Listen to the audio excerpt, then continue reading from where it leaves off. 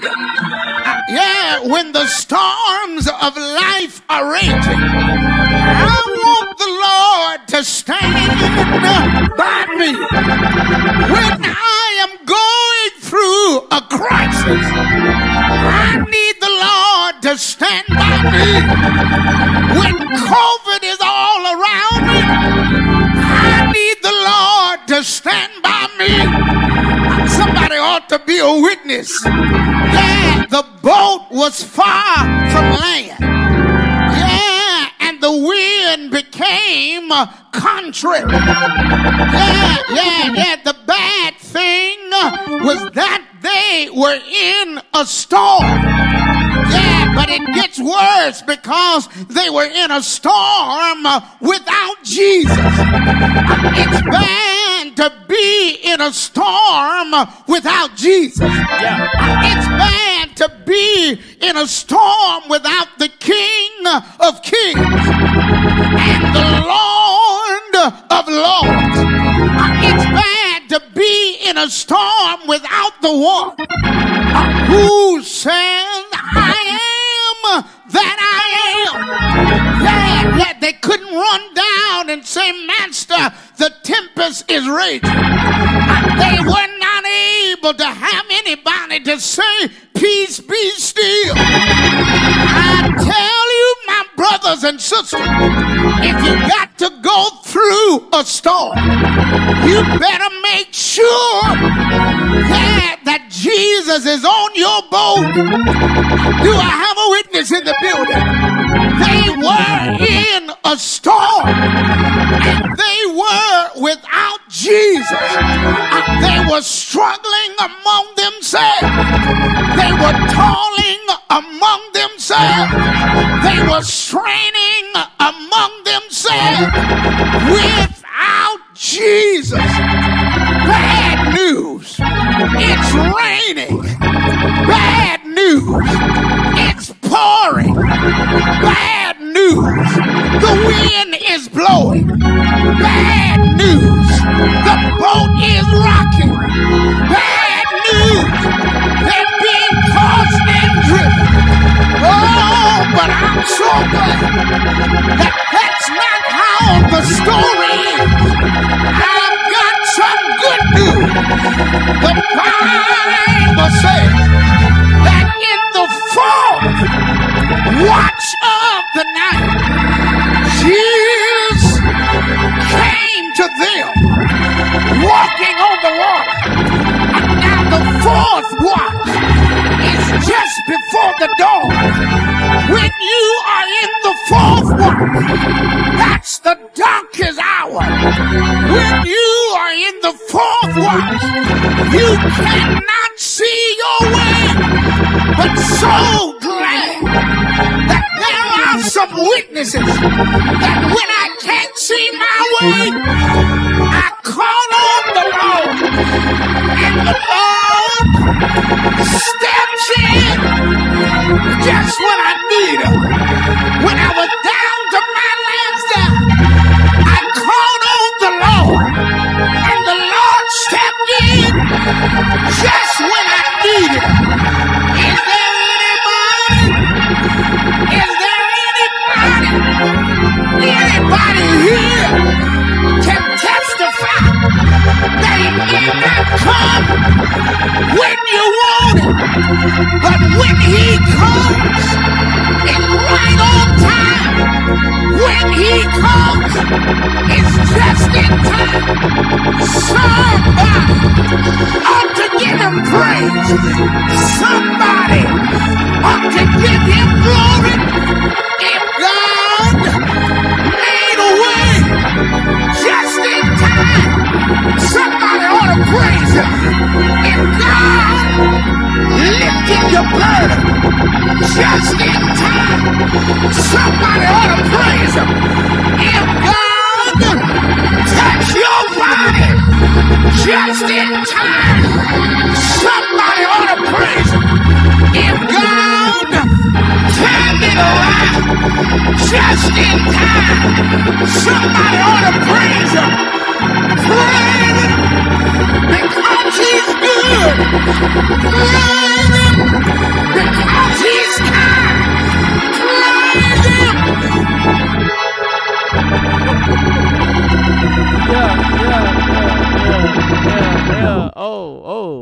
Okay, introducing to everybody. Oh my goodness, is your mic on? Nah, it'll. You might have muted it. Let's see. Hold on, hit it. Do it one more time. Check. There we go. On? Oh my gosh. Hold on, y'all. Hold on. Everybody stop. Pause. Stop. Hold on. Okay, let's just introduce who we have here today. Matter of fact, I want to make sure I say this right. Because I've heard you clown some people online and let them know how to say your name correctly. Yes, sir. Is it Stephon? Yes, sir. That's it. I got it. That's it. I'm safe. I'm safe. If not, go. I was going to have a haymaker over here. Let's give him a hand. So, look, y'all. Hey, this man, yeah, he's blazing on the organ. So, we got Stephon Goodwin out of North Carolina. He's going to be with us for several tutorials. Thank you for your subscriptions. Keep subscribing. Keep getting the memberships. Why? Because I'm able to bring in more people. Mm-hmm. So this is one of the ones I know that y'all, hey, man, you need to get him on there. And I was like, I heard you. So we're going to try. So we thank God for him coming. Very humble mindset, but at the same time, a killer on the organ, on the keys. And so what we're going to do now, we about to get into it. Yes, sir.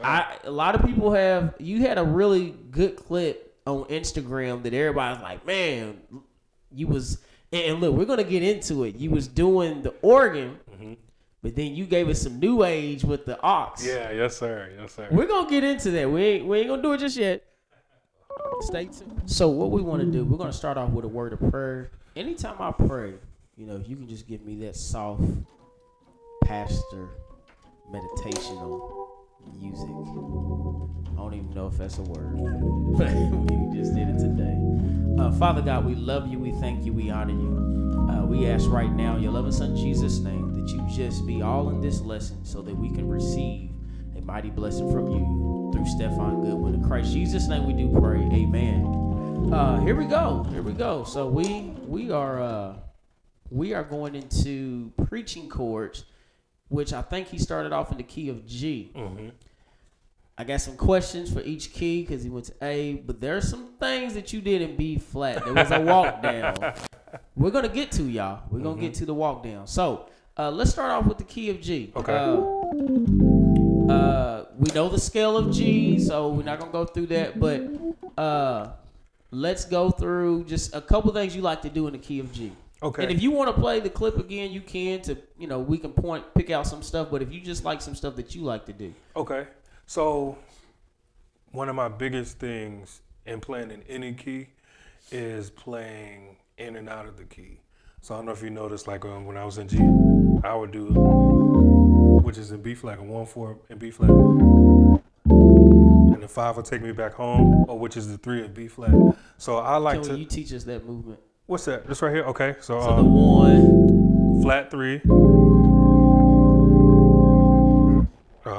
Flat 6 or 4 in B flat. So if we was in B flat, 1-4. Mm-hmm. 1-4, then 3. So then we're back to that 5 in G, mm-hmm. to take us back home. That's y'all, everybody, I don't care what your name is, add that to your playlist. I don't even play no more when I'm adding that Sunday. Man, because I'm gonna be preaching. I'm gonna scoot over real quick. I'm gonna play something while I'm preaching. And honestly, that's how I learned how to play in all 12 keys. Is learning that they're all related in some way. Yeah. And so, like, if you're in G, you can go to E.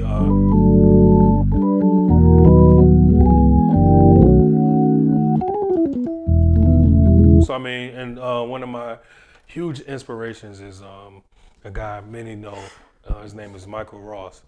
A lot of times he'll be playing, and he'll go to that move on over the 6, which the way I think. I can go to E. I can go. Yeah. I really can go anywhere. It's all. And see, my playing is a lot about melodies and transitions. Gotcha. And so, in playing for that preacher, I had a lot of space to do certain things, and he could hear too. So no matter what I did, I would never throw his hearing off. If that makes sense. His only thing was just make sure I wasn't too loud. Yeah. But and then as you noticed in the clip, I had a lot of space in between his sentences. Right. It wasn't like he was like, you know what I'm saying? So that's what I was gonna say. When they're a lot quicker, you don't have as much time to do certain things. But so I noticed my nephew was playing behind a preacher similar to that, and he actually was preaching a little bit slower than him. But it allowed him to move and transition and put some things in between because of the pace of where his cadence was. Right. And another thing, because I've seen, and here's my thoughts. This is the way I approach it. It's not a right or wrong, but this is the way I see it. Every preacher is different. Some preachers, when they first start hooping, they want you to come in. You know what I'm saying? That preacher, he preaches, unless he's changed, he typically only preaches about 15 to 20 minutes every time. Okay. So when he's hoop or just whole sermon? Whole sermon. Okay, yeah. So it used to be me. Say used to be. So with him, I noticed when he was ready to hoop, it's time to go. Yeah. Now I wasn't like playing all over the top of him, just doing a bunch of drops and stuff like that. But the aggression was there to push him and help him deliver. Right, because you knew it was going to be short. Right, right. You don't have a lot of time, even though you had like a lot of time between sentences. The actual hooping time was not a long time. Right. So you knew where he wanted to go quickly. Right, right. But that's knowing your preacher, Exactly. And that's the thing, you know, I don't know anybody who's just going to start out playing for somebody the first time and just really hit everything, you know. And my pastor now, we'll get into a clip of me backing him up. His cadences is a lot shorter. Okay. So it's like, I mean, I still have time to do certain things, but I don't want to be over what he's saying because again, my philosophy on backing the preacher is helping him support his clothes. Exactly. And help him deliver his clothes. Right. You know what I'm saying? I'm sorry about that. No, you good. So let me ask you a question then. So when it comes to playing, and we're going to get into some chords, I promise y'all, we're going to get into some chords, but I want to ask a question because this is important too, because although the chords are important, the mindset of what you're doing is also important. So I want to ask this question. Is this guy's style, what style would you consider him? Baptist, Kojic, what style would you consider him? The one we just played? Yes. Yes, he's definitely Baptist. Okay. Definitely so Baptist. I was going to say Baptist. Now the next one is going to be a little bit, is he going to be Baptist too? Well, he's going to be more Pentecostal, but it's short. So we want to show y'all the difference because there is a difference in there. So for instance, when it comes to Baptists, and I just want to throw this out there, and now look, all Baptists are not created equal, so it might not be true for every situation. Right. And all Kojic but traditionally, Kojic as well, or even Pentecostal. But traditionally, for Baptists, we talked about this earlier, they don't want you to come in. Even if they don't care how hyped the crowd is, do not come in until the hoop starts at the end. There's only one preacher I've ever played for that likes music all throughout the sermon. Me. And he said me.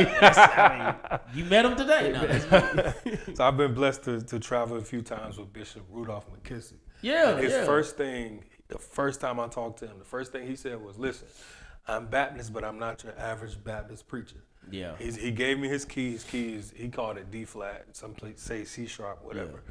He was like, that's where I usually start. He said, put me in there. And any point throughout the sermon where I'm getting to that point, even if it's not a full hoop, give me some support. You know what I'm saying? Because that's the way I am. Because see, here's the thing. A lot of people over spiritualize this. It's still an art form. Yes. And this is the thing. This is my overall view of music is, and I got this from my goddad who taught me how to play. Everything is a conversation.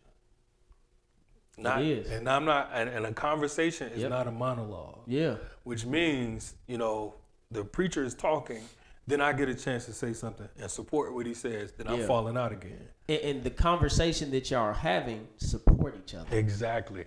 And you are the support to, and I say this to musicians all the time, and this is going to be really good, not just for the old musician, but this is really good for the young musician because when we're young, we know what we like to do. We like to chop. We like everything we hear. Move.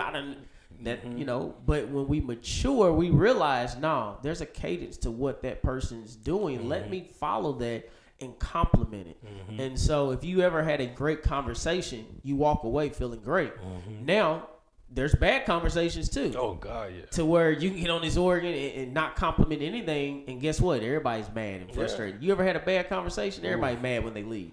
So, so that's why you don't want it to happen. Now that we have discussed that, I hear y'all. Let's get to the chords. I got you. We'll get to the chords. We'll get into the chords. Okay. All right. So let's go through some of these chords. Okay. So. Ooh, hold on. You gotta show us that. How you went to that 5? So.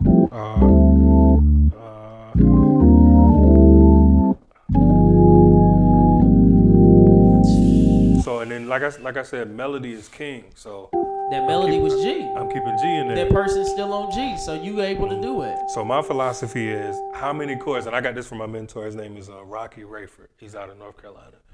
One of the best to ever play. I don't care. Fight me later. But is the thing that he does where he holds that one note and he plays a million chords that have that note in it. So even though we're in G, you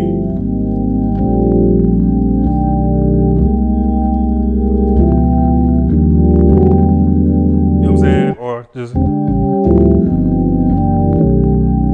know what I'm saying? Like, this whole, that's the thing. So I mean, it's just like show us some chords. Show us the chords. Just so instead of having to like slow down, spell it out, just hold it for a couple seconds. I got the you. First one. So the next one.